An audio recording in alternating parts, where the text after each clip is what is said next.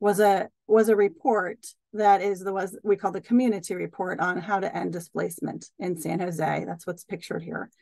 Tenant preferences have been prioritized consistently by community groups and stakeholders. Maybe some of you are among them. And so for these reasons, we included anti-displacement tenant preferences into our citywide anti-displacement strategy that the City Council adopted in 2020. We also made sure to include this work into our new housing element for that goes through the year 2031 as one of the required programs that supports fair housing in the program work plan that we have developed. And we're waiting to hear back that hopefully the state is signing off on our current version, but we're still waiting to hear back.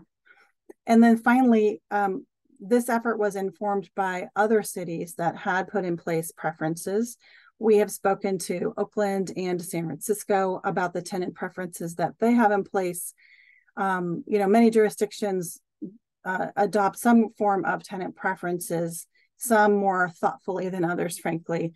And we've been trying to learn from the two big cities and really think through how to do this in a way that meets fair housing law. Next slide. Fair housing refers to policies and actions that prevent discrimination, expand choices, and address racial and economic disparities in housing. It involves both increasing investment in underserved communities and fostering inclusive neighborhoods throughout the city. Fair housing law is interesting because it prevents discrimination against protected class category people, but it also protects against discrimination for some groups that we would like to help explicitly. So we have to be careful when we do this work and do analysis to make sure that we can make all the findings that what we want to do is legal.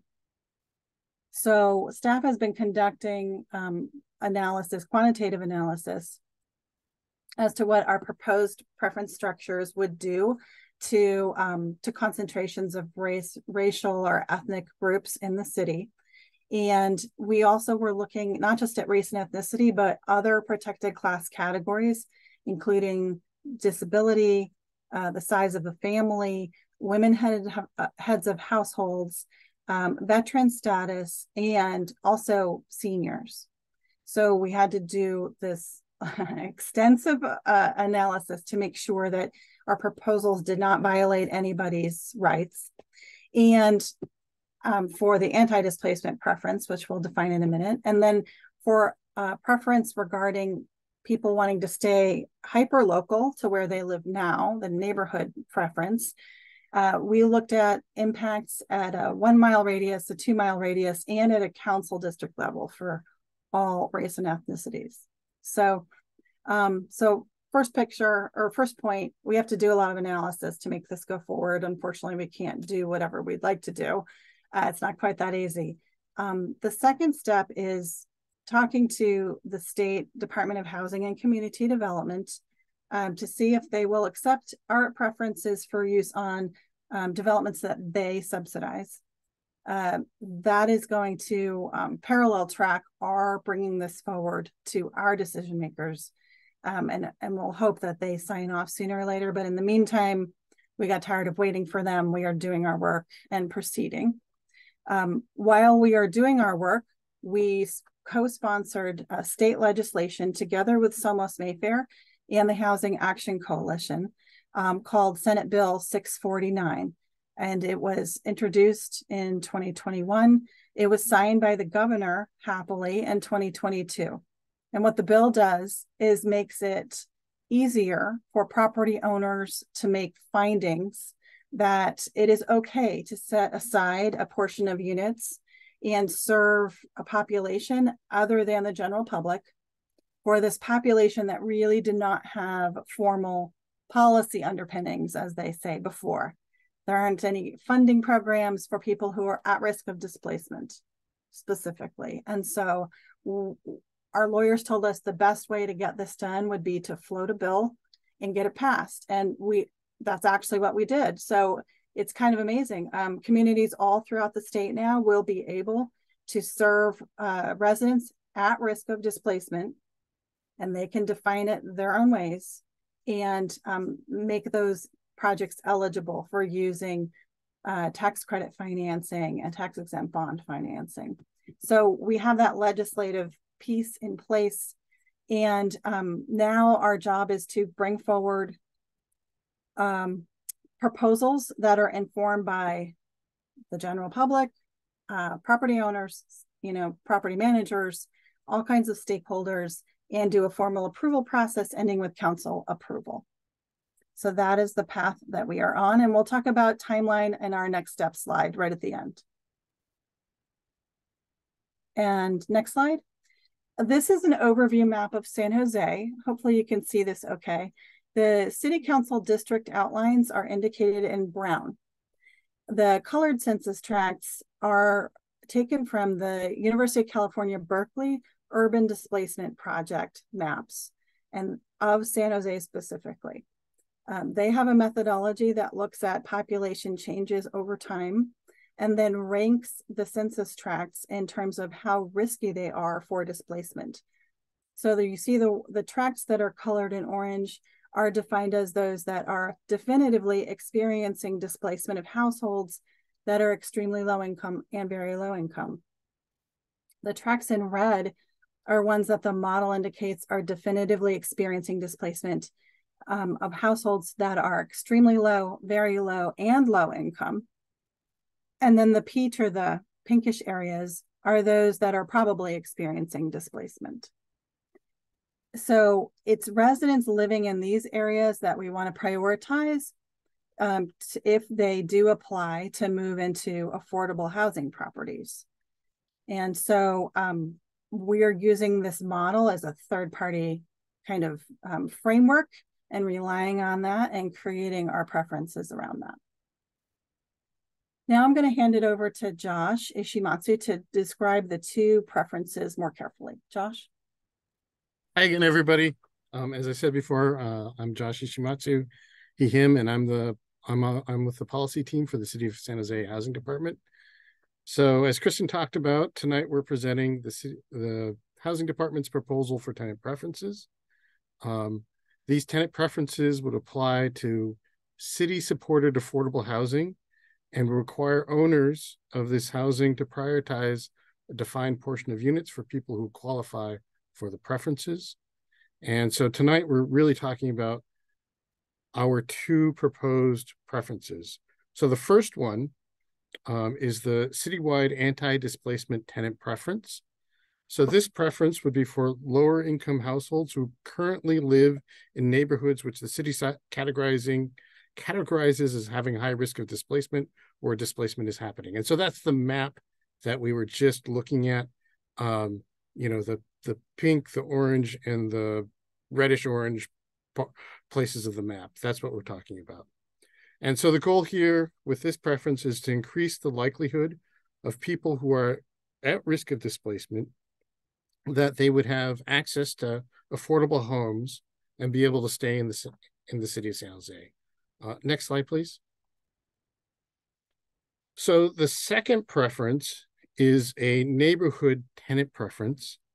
And this preference would apply to lower income households who currently live or live at the time of that they're applying in the same city council district as the building that they are applying to live in, is an affordable housing building that they're applying to live in. So here, the goal of the preference is to increase the likelihood that people would be able to stay in their current neighborhood, that they'd be able to get affordable housing in their current neighborhood. Next slide, please. So just kind of to sum up between those two slides, the eligibility for the two preferences would be lower income San Jose residents. So this would be for a family of 4. This would be a household that makes less than $145,000 for the whole household. So it would be these residents who, for the anti-displacement preference, live in the neighborhoods that we showed in the map earlier, the census tracts where displacement is happening or at risk of happening. For the neighborhood preference, it would be, again, people who live in the same council district as an affordable housing, where an affordable housing, where the prospective affordable housing is located. Next slide.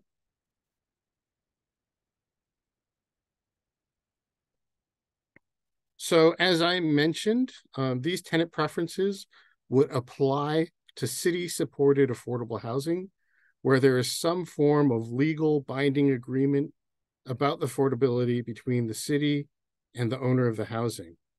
For existing already operating affordable housing properties, the preference would have to be negotiated on a deal-by-deal basis, and usually that's when refinanced or when they come back to the city for some benefit to the housing project.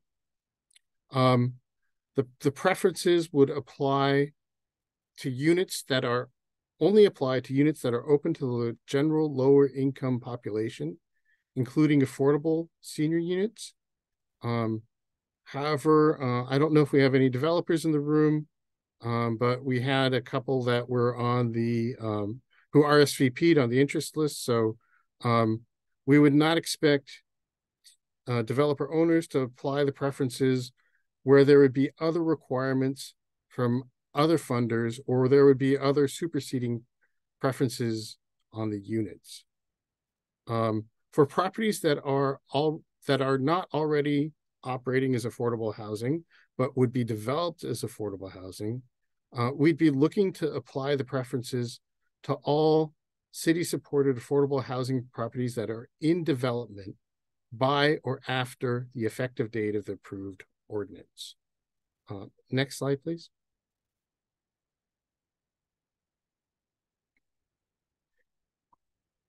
So the preferences would apply to 35% of the restricted affordable units that would otherwise be available to the general lower income population, as I described in the previous slide. This would be split into 15% of the units for the neighborhood preference and 20% of the units for the anti-displacement preference. Here, I should note that there are a couple legal reasons why we're proposing 35%, the total of 35%, for the two preferences combined. The first reason is based on our city attorney's interpretation of case law regarding tenant preferences. For fair housing law, as Christian had touched upon, we can't create a system that where there's an unfair advantage for one group or another. And there have been other tenant preferences implemented around the country, and some of these have been challenged in court. And based on his read of these court cases, our city attorney has told us that this percentage of units seems reasonable. And the second reason is our own disparate impact analysis. So this is the statistical quantitative analysis that Kristen talked about, that we had to do before we could even, figure out how to propose what these preferences were. So this is a fair housing statistical test to see how a preference might change the demographic composition of a building and whether the estimated impact of the preference is statistically significant. So as Christian mentioned, we ran statistical tests of lots of different possible preference scenarios, and this 35% level is the mix, and the mix between the two is what we could get to pass the disparate impact test, the statistical analysis across the city. So this is something that we tested in every council district. Next slide, please. So implementation. So if the city council approves our proposal for tenant preferences, in order to implement tenant preferences, the housing department would integrate tenant preferences into Doorways, which is an online application. It's an app or a website. It's available in both those forms that allows people to apply to affordable housing across the city of San Jose. So you can access Doorway on your phone or a computer, and Doorway would incorporate information about the preferences based on an applicant's address that they'd be able to enter, and it would tell you if you were eligible for a preference for a given property. The housing department would work with affordable housing owners and developers to modify existing loan agreements or to put into new loan agreements language which would require them to implement the preferences. And then the city would also create a manual for affordable housing property managers on how to implement and manage the preferences. Next slide, please. So once the preferences are up and running, property managers would implement the preference by through Doorway. They would receive a list of applicants identifying, which of those applicants would be eligible for what preference based upon the current address of the application and the address of the affordable housing development. Property managers would apply the preferences to 35% of the applicable units, as I described. And they would qualify all tenants, including those who are eligible for one or both preferences. Next slide, please. So as far as implementation, once the preferences are up and running, potential applicants would apply for a property that they're interested in that is accepting applications. And this could be through Doorway, which has functionality that would be to be translated into Spanish, Vietnamese, and Chinese. Or it could be through a paper application submitted directly to the property. Applicants will be required to provide some form of evidence of their eligibility. This could be a wide variety of different sort of proof of address or things like that. Utility bills. There are lots of different ways to be able to document your eligibility. And applicants would be able to opt out of the preference should they choose, and then if you opt in and qualify for the preference, then you'd be placed upon the property manager's list for qualified tenant preferences. So I will now pass the presentation to Avni. Great, thank you, Josh. So in terms of engagement and education, post-adoption of the program, we would like to create materials for community distribution. This includes community partners and target locations such as public sites like libraries and city buildings and affordable housing sites. We also plan to hold information sessions with property managers.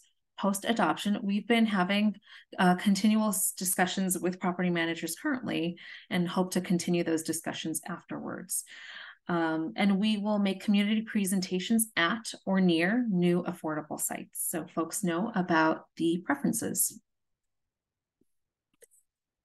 And so these are some of our next steps. Right now, summer and fall, we are holding public meetings and making presentations to stakeholders.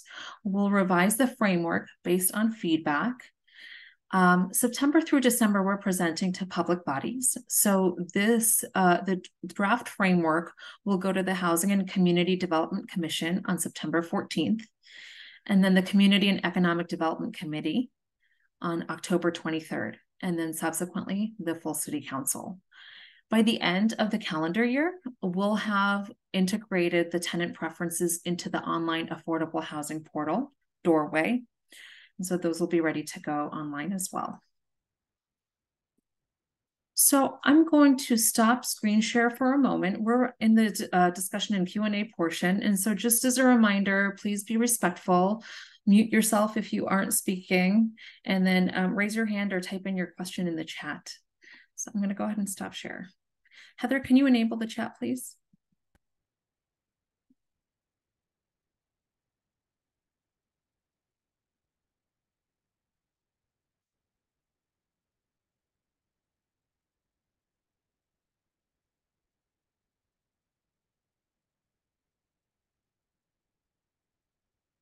Yes. Hi, Danny. I see that you have your hand raised. Go ahead. In our area on Alum Rock Avenue, of course, we're gonna have development coming up and down Alum Rock Avenue from King to Jackson. Foss Avenue is already built. Charities Housing is building theirs right now. So I would hope that we could get maybe someone coming to Plata Arroyo and Mayfair for sure. And as things move forward, that they come to our neighborhood association meetings, and people know where we're at and they know how to get in touch with us. Thank you. Thank you, Danny.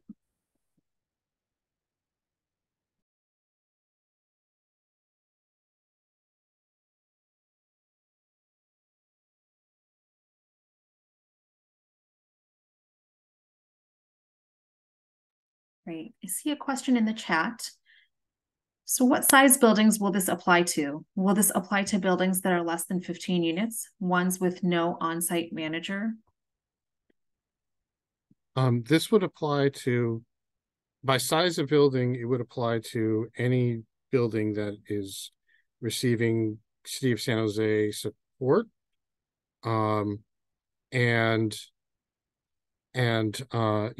It doesn't matter the size of the building. It's what's important is that there's City of San Jose support for the building, and that it's affordable housing that is reserved for income restricted affordable housing.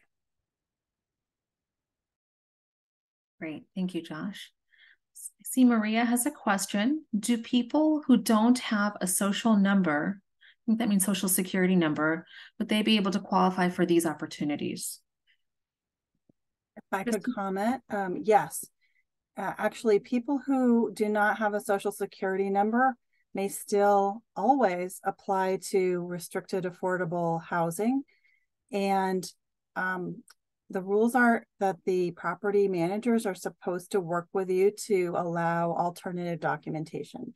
So I want everyone to spread the word. If you're interested in that, that should not be an impediment to getting into affordable housing in general.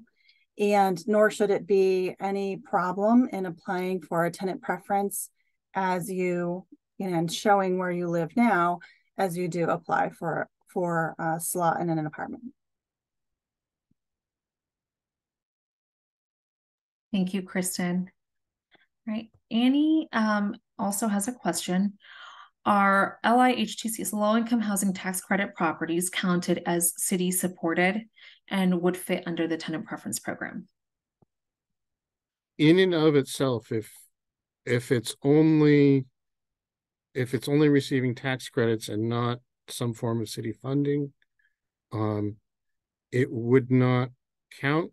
But almost every property that's going to receive city funded city support will also be also have the low-income housing tax credits.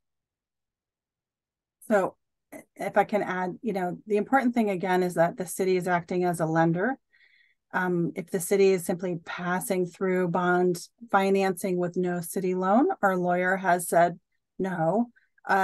It's when we act as a lender that we have a little bit more control in implementing our policy priorities. So that'll be our task on a deal-by-deal basis to make sure that our staff communicates with each property owner and property management company to make sure they understand, are your units subject for the preference?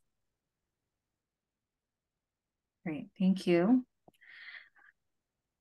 Okay, so Jose has a question about the set-aside percentage, the percentage this would apply to.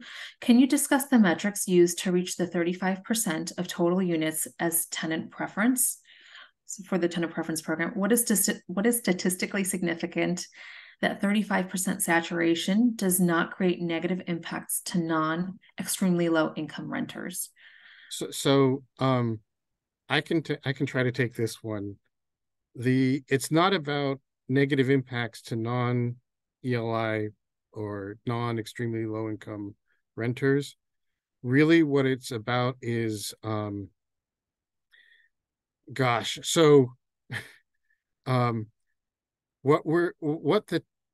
the statistic test is about is how different the composition of the building would be, the demographic composition of the building would be with or without the preference. And to look at whether or not the change in the demographic composition of the building for those specified protected classes is outside of an 80% sort of statistical confidence interval.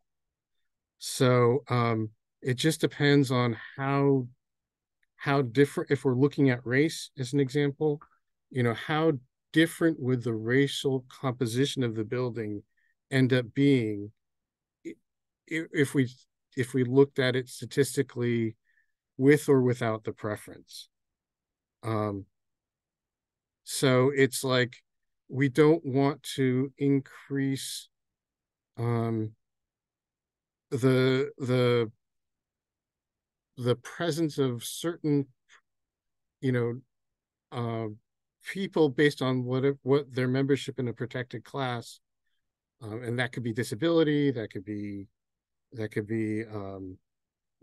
about household size or female-headed household. We just don't want it to benefit or burden anybody more or less than 80% of the statistical test.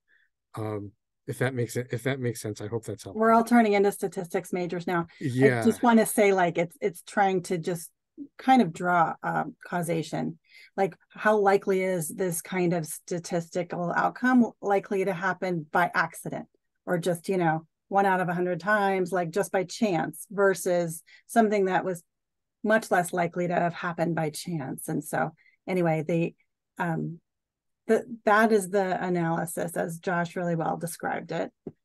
Just trying to make sure that we're not doing anything that is not legally substantiated to discriminate against any particular group, right? That's our job. And I'll just say one other thing. That's the public sector's job. And I think private owners are probably held to a little bit lower test and a little bit lower level of focus on something like this. But this is a best practice to do the analysis the way that San Francisco is doing it. And it's what the state actually told us to do as well. Thanks. Great, thank you. And we conducted 3 different tests. I don't know how to turn this up, Sarah. What did you do? Nope, sounds like someone needs to mute. Right. You muted. So the next question from Jose is, are there any potential planning incentives, i.e. density bonuses, contemplated so market rate developers can also implement similar tenant preferences? Kristen, would you like to take this question? Yeah, I'll take a stab at this. When market rate developers include affordable units in their properties, either under our inclusionary housing ordinance, or maybe using a state law like the density bonus. And the city has its own ordinance effectuating the state law, but it's the same thing. Because that stops short of the city's ability to act as a lender and therefore ask for more than what is just allowed under law. Density bonus is allowed by right under law. If the developer provides X number of affordable units, they get to choose from an array of not waivers, but concessions, basically. And so are alternatives. So that's their right under law. And so that's a good example of a time where we would not have the ability as a lender to go in and say, hey, do you also want to do this thing that we think is important? So unfortunately not. Now, under our inclusionary housing ordinance, maybe at some point, yes. But we would have to do the outreach on that. And we had not done that previously. And so at this point, we're just moving forward with deals that we're on as a lender. Thank you, Kristen. Jose, I saw your comment about reading the analysis. It isn't posted yet, but we will post the analysis on the tenant preferences webpage. Thank you. Okay, so next question I think is from Denny. Can you explain the not included examples on page 16 briefly, please? So that's the slide number 16. Yeah. Maybe somebody could share the slides again and go to 16 just so we could talk through that. And I just cited one of the instances on there, the inclusionary housing ordinance deals only, that and why it would not be allowed, because we're not acting as a lender. Josh, you want to keep going with this other stuff? Sure. So the first bullet, units for special populations, and the example there is permanent supportive housing. So that's when those units are it's like eligibility is determined and managed. The queue, the waiting list is managed by the county. So it's not something that the city, would be able to take control of. Inclusionary housing, Kristen just talked about it. Units subject only to the city bond regulatory agreement. This is kind of inside baseball. But this is, there's like a tax exempt bond, which can be used for certain types of affordable housing. The city participates in it, but the funds actually flow through a bank lender or a financial institution. So in that case, the city wouldn't have the same sort of leverage that, that as Kristen was talking about, to be able to require a developer or owner to implement the preferences. HUD funded properties. So right now, this one I think we can work on. We can talk more to HUD about this, but I don't think we'll be doing that, Josh. Well, but at any rate, the county or the Santa Clara County Housing Authority, they sort of manage the project-based Section 8, which is a HUD funded program, which generally has been used to go into permanent supportive housing. But according to their attorneys, HUD does not like preferences that are smaller than the city limits of a city. So that for them to say neighborhood or to say a census tract where that's at risk, where where displacement is happening, is not something that HUD would approve of. So units restricted over 80% AMI. So this would be sort of like moderate income or middle income housing, which actually the city doesn't support very much of, and anyways. But we set up eligibility to be under 80% AMI or lower income. So this bullet is just a case where it doesn't sort of like overlap with the way that we've designed the preference, or so it just wouldn't be eligible. And then unrestricted units, it's units where it's not affordable housing, or so that's just more broadly Sarah, your phone would is have to be ringing. affordable housing that this would apply Seven's to. trying to reach you.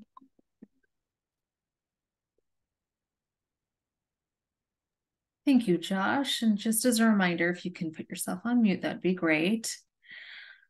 All right. So Laksh says, good evening. Thank you for the presentation. I live near downtown San Jose, and I'm in general support of both of these forms of preferences. And then on the displacement preference, I think it's also important to listen to the community as you define and implement this. For example, besides considering residents currently living in high displacement census tracts, could this preference include those who have been displaced from San Jose in the past, either in those census tracts or due to rising rents? And could it include other residents who are being evicted under the Ellis Act or other no-fault evictions, as in San Francisco's law? So I believe this is talking about a displaced household preference. Kristen or Josh, do you want to talk about our plans to address this? Yeah, thank you. And thank you for your comments, Laksh. You know, you are saying something that we have heard many times in the community as we have done this work.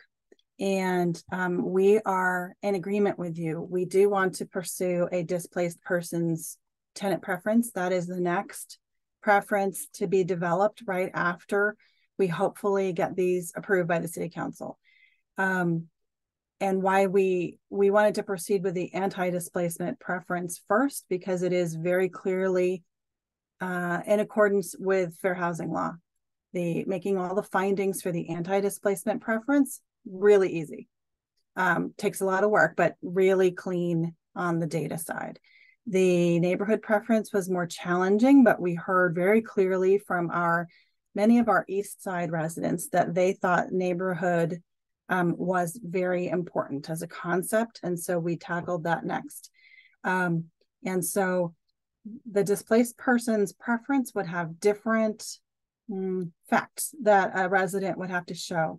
So, and Laksh actually mentions one or two that we have in mind as well. So if anybody, so for instance, tenants being evicted under the Ellis Act. The Ellis Act is a state law that says if there's a rent stabilized building that gets taken off the market, that whatever replaces it actually has to build affordable units commensurate with what got torn down. And it has to give residents from before an opportunity to move back, as an example. The city's ordinance also says some other things. But yes, if there was a site where apartment rent ordinance building was torn down, yes, that would be a displacing event. And as an example, that resident would come to the property manager and show their address. The city would have to furnish the property managers with the address of the displaced, the unit, the Ellis Act demolition, as an example. But there are many different kinds of displacements, as Laksh was also noting, and each one would have its own evidence that the resident would have to show. And then the legal findings about why this is warranted are more complicated, and we'd have to think it through further. So, but yes, that is the next one that we are working on. Thanks, Kristen. And Laksh, I see that you had a question about the neighborhood preference as well, suggesting that we consider a half-mile radius around a development. You're saying this would allow for integration of fair housing outside of council district boundaries, as San Francisco does. So I'm going to start us off, and Josh, feel free to continue. We conducted the disparate impact analysis with the half-mile radius around a property, 1 mile and 2 mile. And unfortunately, in the half-mile radius analysis, we were unable to meet the fair housing requirements. We were unable to pass a few of the tests to ensure that we are meeting that 80% selection requirement. And so we broadened it, and the council districts allowed us to meet the fair housing requirements, so that we were selecting a variety of folks with the preference, and not over or under selecting any one particular group. So that's why we did it that way. And then I also see, so I don't know if you want to add anything else to that, Josh. Well, I'll just say that, really what's important is the number of people that fits into the geographic area that you're limiting your preference to. Because in order to pass the test, you need more people. And the thing is, like with San Francisco, it's a more densely populated city. So when you have a smaller radius in San Francisco, you get more people into that. So but like the same size radius in the city of San Jose doesn't bring in as many. It doesn't have the same population base, so it becomes harder for the test to pass, especially if you're running the test throughout the city.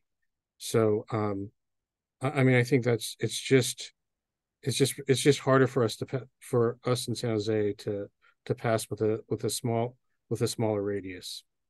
Yeah, and I'll just add one other thing. The tests really matter as to exactly what your neighborhoods look like racially and ethnically. And while San Jose is very diverse in general, we actually have spatial concentrations of certain races and ethnicities. And so when that happens, you can imagine that if somebody who, so for instance, Japantown, we built affordable housing for seniors in Japantown. We didn't build it, we subsidized it, and First Community Housing built it. And, you can imagine that some people would have been upset if the only folks that got prioritized for tenancy with a even larger proportion of units were folks living right there in Japantown. Why? Because you'd end up with a property that was largely Japanese descent, which is good for that group, but not good for the other groups, right? So the characteristics of our neighborhoods really matters. And so actually the same kind of thing that could pass in San Francisco, as Josh said, maybe because their density of people living per block is different, couldn't pass in San Jose, given our exact characteristics. So this is really, really place dependent. And then I see, Avni, it's okay, I'll just comment. I see two comments, both from Laksh and Jeremy, about can't you raise the 35% number to 40? We started out with our attorney at 30%, and then we cajoled him up to getting comfortable with 35. There's actually a court case about a property, I think it's in New York, that had a 50% preference.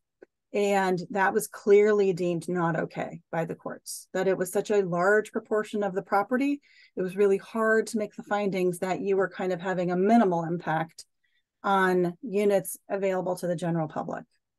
As soon as you start going north of 35, the legal support for the program and starts to ebb in terms of opinions. There aren't that many opinions out there on these, but we really don't need to be sued on this. And so we're going to release it with a 35% set aside. And I'm super glad that we're all comfortable and that the analysis worked with 35, because it might not work with 40 either. Again, super place specific, very data dependent.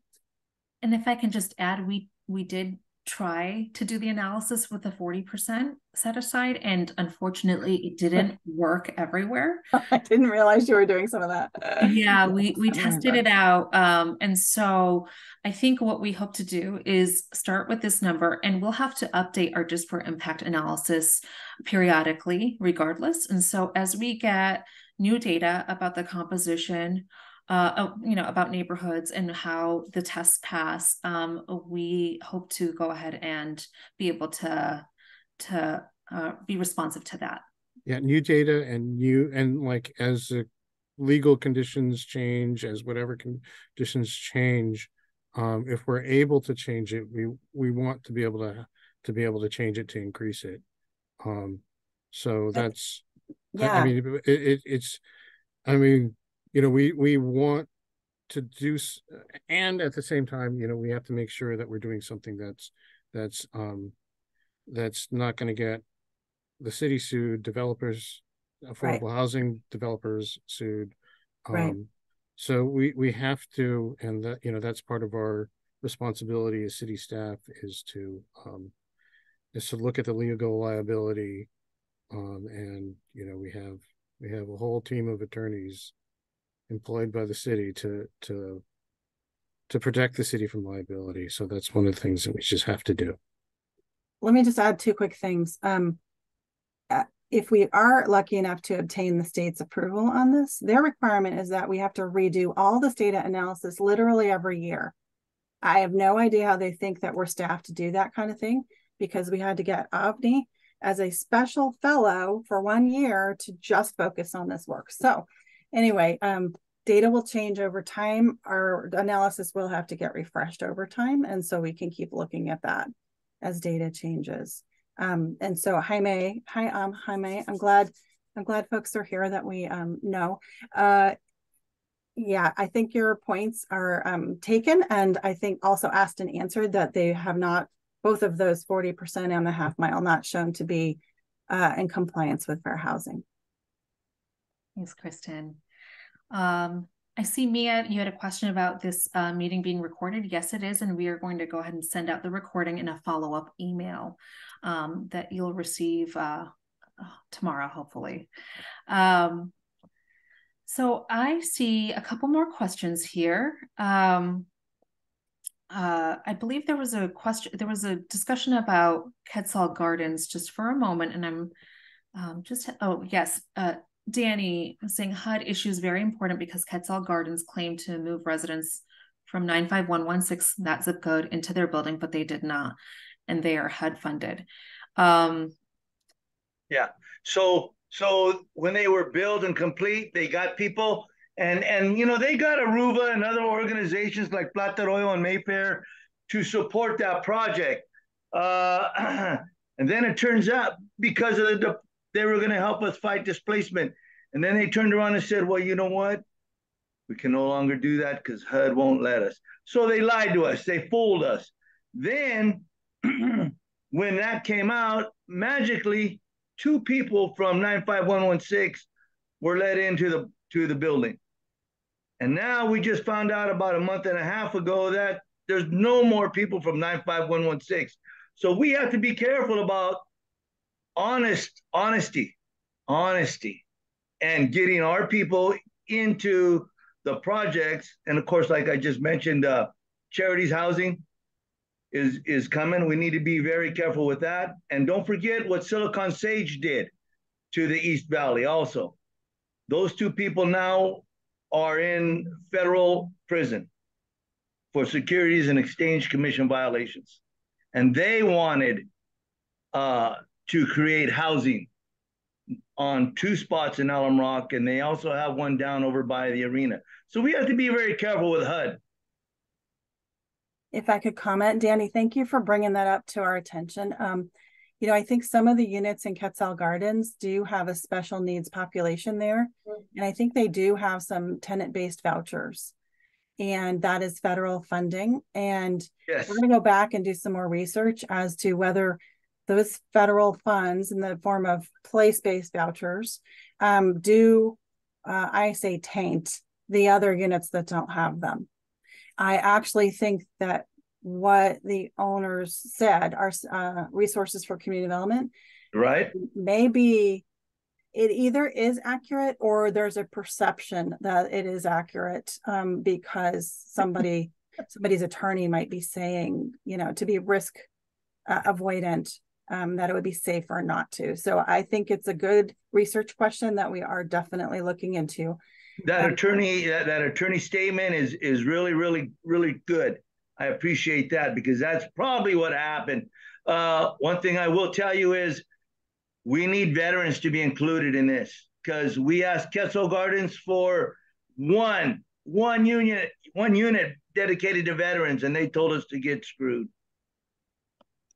Well, you know, with a special population like veterans, Danny, there does need to be a funding source behind that requirement. And the state has a funding source called the Veterans VHHP.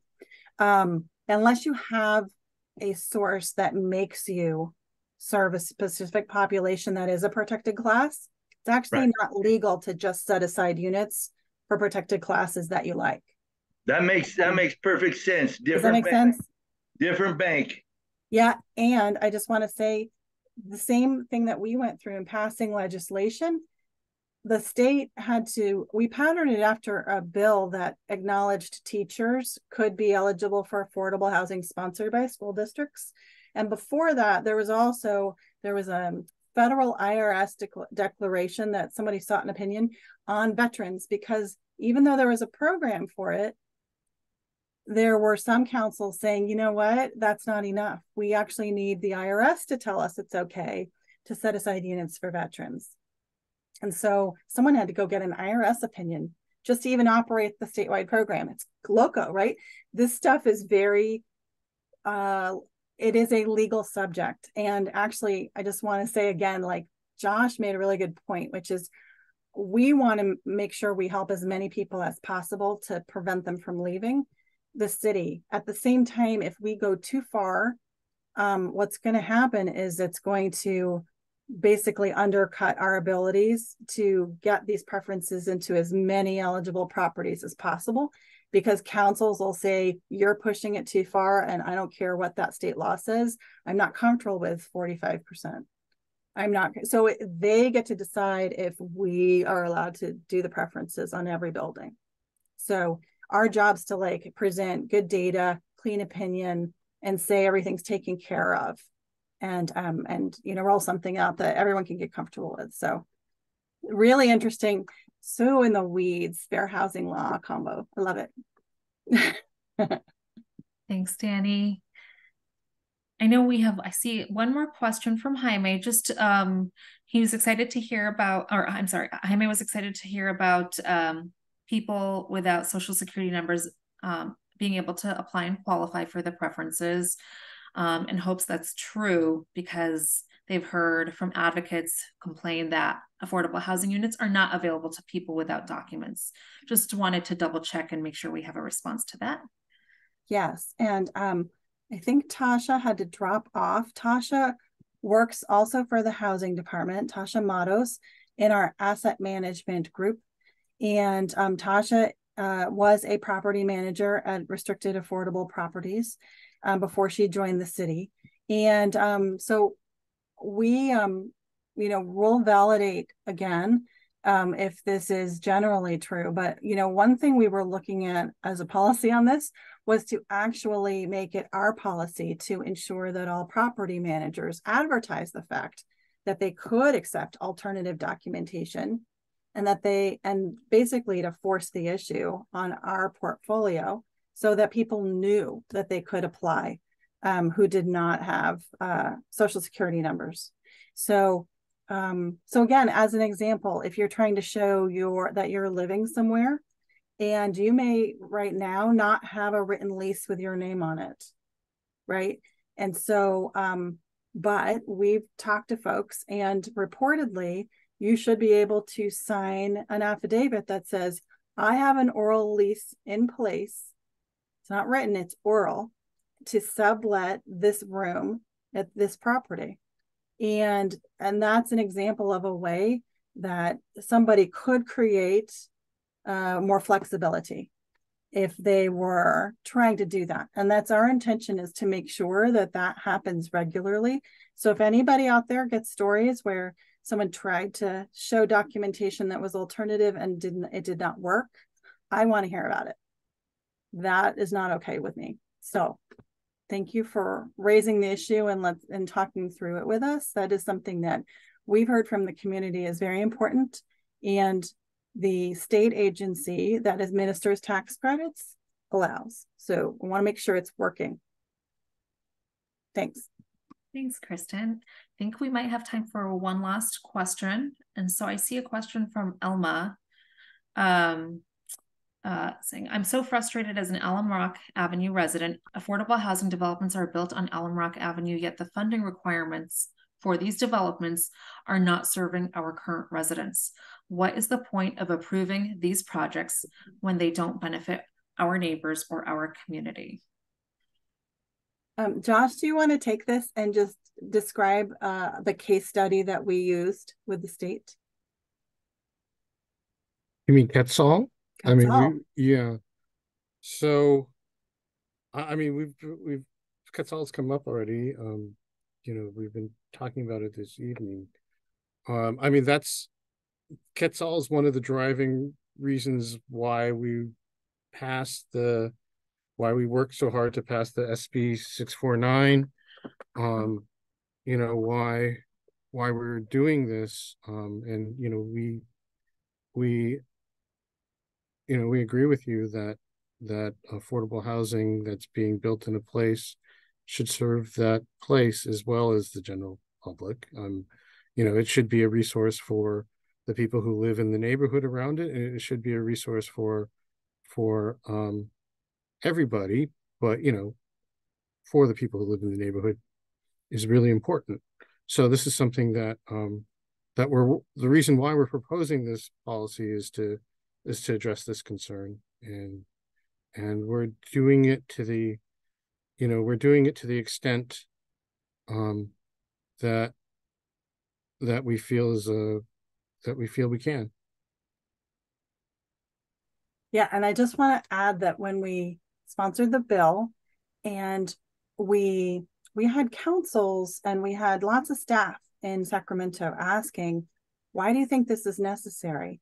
And we wrote up a case study of Quetzal Gardens, and what Danny stated is right. At initial lease up of the units otherwise available to the general public, no local residents or applicants got into the property, but upon unit turnover, 2 ended up getting in. Those are the facts that we understand it as well. And after we wrote the case study up like this and showed that just playing a numbers game, even though local community-based organizations had worked with applicants, had gotten them ready for what they needed to submit, had really done everything that they could to make sure people got into the system, it still didn't work. And actually, the state, who's super hard to please, very strict on these issues, because most communities, by the way, a lot of communities try to discriminate by putting in place preferences a little bit. Anyway, we're trying to do the right thing. And that case study was really compelling to them. And that's why we co-sponsored the bill with Somos Mayfair. And I guess CC Puede Collective kind of. And then, they spoke at public hearings about this problem, that numbers alone are just not letting people get the chances that we need them to have. And that is literally why we're doing this work. And we were sorry about that outcome, but happy to have such a graphic explanation of why we need this. So thanks for your thoughts on that. Thank you. So I think just to close us out, I'm going to reshare, I'm just in the chat, I'm going to reshare the links to the webpage into our email list. And you screen share again. And Kristen, if you'd like to close us out, great. Sure. We really appreciate you coming on what I'm sure is a busy weeknight for everybody. And hopefully y'all can go get some dinner soon, if you haven't eaten already. Our email addresses are listed here. And again, if you go onto our website, there is a shortcut to the web page, which is listed here. But again, if you can't remember the shortcut, at any time, whatever, try searching for tenant preferences on the city's website. The page should come right up. We want to stay in touch with you. We want to make sure that not only folks who have, thoughts on the programs, but also may be interested in unit opportunities if they came up on properties that will accept the preferences. One thing that we think is that could be a win-win is that, not only being able to go onto the rental portal, if somebody that or someone is looking for an affordable apartment and they would see right there that it's eligible for the tenant preferences or not. But also, the city can try to help get the word out in case we know that there is a slot or two for people who qualify for the preferences. We can help get the word out too. So if you're interested in receiving general emails about this work or receiving emails about future housing opportunities, please go onto our website, sign up for our mailing lists, and we'll keep folks up to date again about the public hearings process that is coming up over the next few months. So with that, I thank you all for coming and love that you shared your thoughts with us. We're saving the chat before we go. And, feel free to reach out to us if you have more questions or thoughts. And Omni, can you remind us, are there more meetings coming up that people could tell their friends to go to? Yeah, we have another meeting coming up on the 31st. It's listed on the webpage, but if you'd like to register directly, I added the link right now. Great. And we'll stay here for a couple of minutes if you need time to click on the links. Excellent. Well, with that, thank you so much for coming. Thank you also to Avni, who has focused her work wholeheartedly on this initiative for the last 9-10 months. And we're so lucky to have her. So thank you all, and I hope you have a good evening.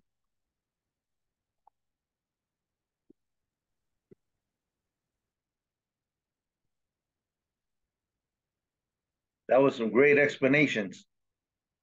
Wow, I can't believe you guys wanted those details. Yeah, we like all the time we're like, Great how stuff. in the weeds on these things should we go? I know. Because there's so much weeds. There's so much weeds. I So know. Danny's like, lay it on me. I mean, People were like, I want to see the numbers. We should appreciate people who want to hear the details. So funny. Thank you. Yeah. No, I appreciate you guys. A lot of times people think that I hate City Hall, but actually I don't, because I can't tell you how many times I've said, where else can I go and talk to the city manager, planning, housing? Where else can I go? And I say that because I try to do it out in LA and Reno and Las Vegas, and you can't get met. So I really appreciate everything you guys do. Whether I'm wrong or not, it's an education. Because we're never wrong, we never lose, right? We just get educated. Oh, I love that attitude. That's a wrestling attitude. I coached wrestling for 23 years. Oh. I told my kids, you never lose, you get educated. It's true. The next time they're not going to get you that way again, right? Exactly. Yeah. Exactly. I mean, you might get thrown by the head and arm one time, but the next time you're going to get hit with a double right to your back. So anyway. So okay, journey. Guys, thank Danny, you. Thank you for being here and for your supportive words. We appreciate you. I love it. Take care. You too. Bye-bye. Bye.